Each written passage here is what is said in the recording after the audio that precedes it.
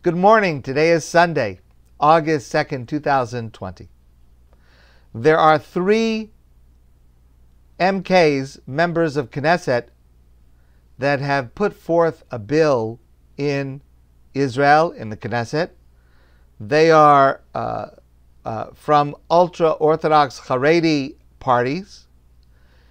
And the bill would prevent rabbis from being put on trial for comments or rulings that they issue that might be interpreted as incitement to violence or hatred. The bill says, in part, quote, "A rabbi will not be held criminally responsible and will have immunity from any action due to his publication of a work on Jewish law or expressing an opinion in writing and verbally on matters pertaining to the Torah of Israel." And the three rabbis who put forth this proposed law accuse the state's attorney's office of McCarthyism and persecuting rabbis to shut them up and subjugate eternal Jewish law to the ratification of attorneys instead of the Torah. They further say that this contravenes Israel's democratic values, freedom of religion, freedom of expression, Israel's Jewish character, etc. In my opinion, this proposed law is a very bad idea. First of all, if we look at the law that is on the books that holds rabbis accountable for their rulings, in almost all of the cases over the last number of years, when there have been complaints, those complaints have ended without indictment. I'm not saying that I'm happy with that. I'm just pointing out that the law that exists is not resulting in lots of indictments. For example, there was a rabbi who wrote a book of Jewish law in 2009. He ruled that it was permissible, according to Jewish law, to kill non-Jewish infants. God forbid, that is a falsification of the Torah. But in any event, he was not prosecuted for that. Chief Rabbi of Tzfat, Shmuel Eliyahu, in 2006, was indicted for racial incitement for comments that he made. Those charges were later dropped. 2008, Rabbi Yitzchak Batri was convicted of incitement for comments that he made, racial hatred comments, including the quote. Just again, I don't want anyone to clip out just the next few words that I say. I want to be clear that I am condemning and criticizing these next words, which are a quote of his. "The Arabs are donkeys and beasts. They are inferior. They are imbued with the filth of the snake. There is pure and impure, and they are impure." Again, end quote. God forbid. That is a terrible desecration of God's name. He was indicted for that. All right. Chatzi nechama. Now, yes, it certainly is possible that sometimes a legitimate rabbi has to issue a halachic ruling that is harsh. For example, to say that intermarriage is prohibited. So, yes, it is not completely egalitarian and not completely, maybe it's not completely democratic. But there are no examples of legitimate rabbis making legitimate halachic rulings that have been subject to these laws. And here's the important point that I want to make. Rabbis should be held to a higher standard, not a lower standard. And over the last few weeks, there is, unfortunately, and it pains me to say this, increased need for this law prohibiting hate speech by rabbis. There is a person, I refuse to use the name rabbi concerning him. His name is Yosef Mizrahi. He's a nut. Recently, he has issued videos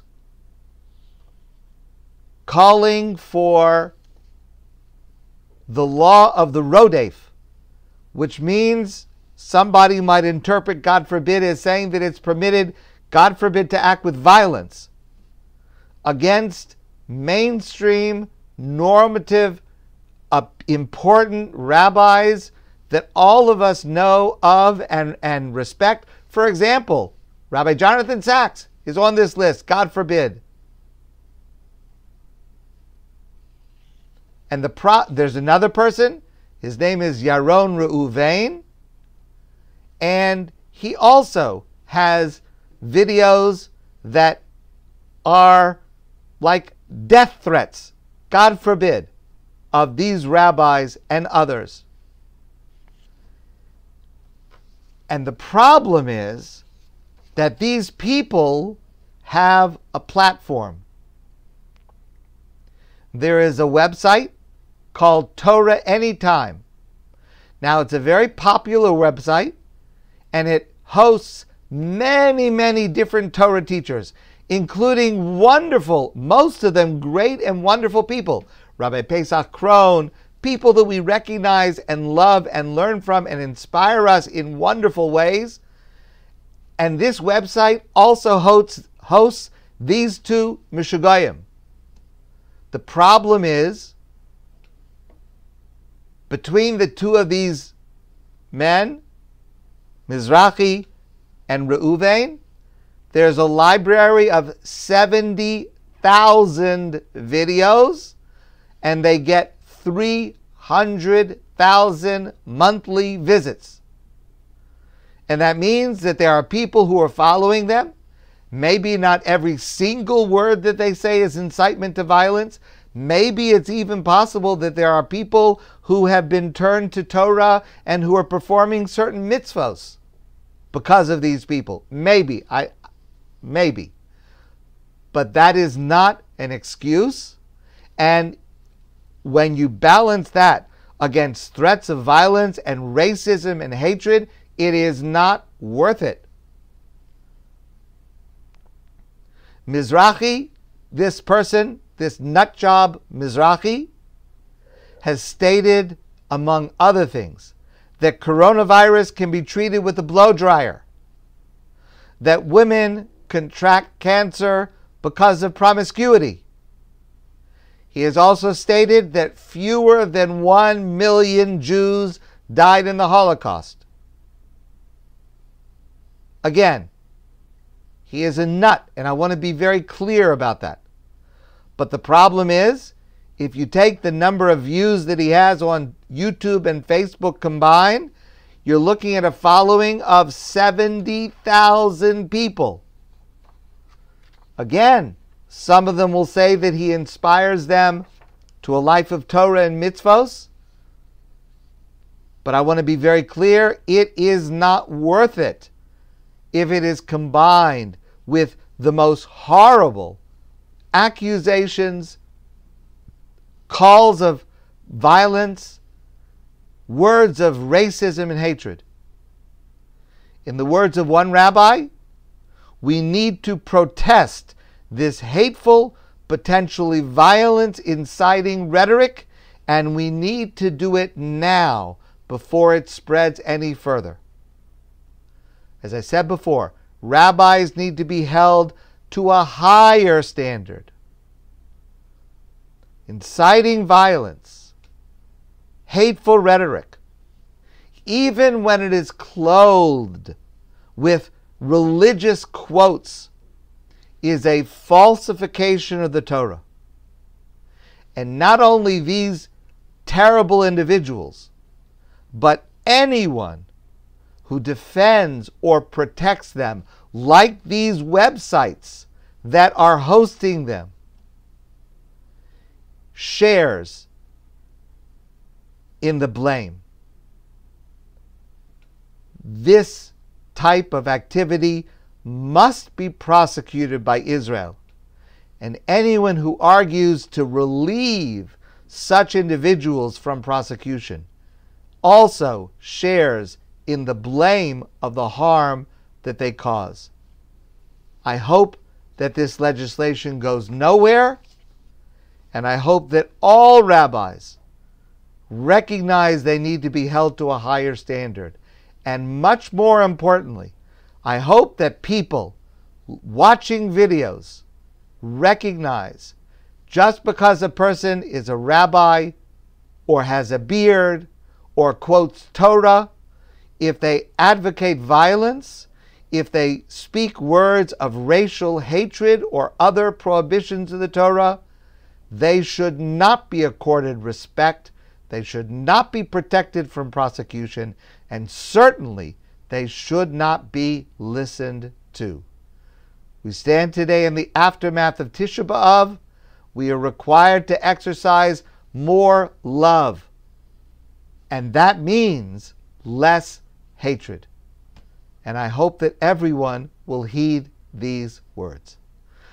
My friends, I want to wish you a great day, and a day of peace and increasing peace, and not, God forbid, the opposite. And I look forward to seeing all of you soon in person.